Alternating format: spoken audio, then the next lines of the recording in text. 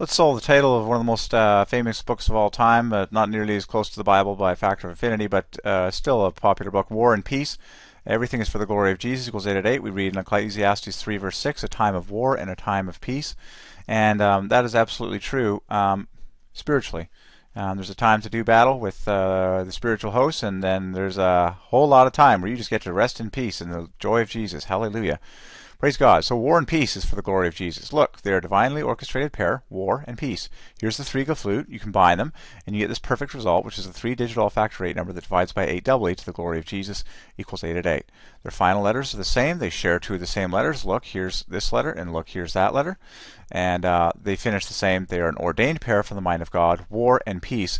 Everything that has ever happened in the history of the world, including war and peace, ultimately gets taken for the glory of Jesus equals 8 at 8.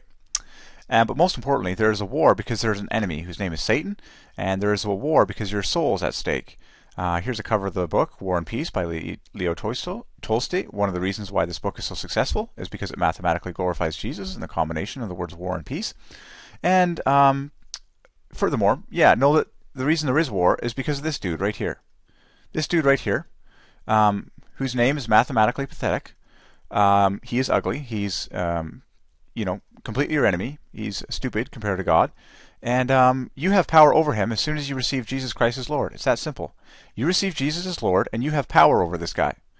You have power to rebuke him. You have power to rebuke all of his minions. You have power to absolutely cut the guy in pieces if he ever comes at you. So receive Jesus today, and I recommend our entire country receive Jesus so that people have power over hatred and all the lusts of the devil. In Jesus' name, amen.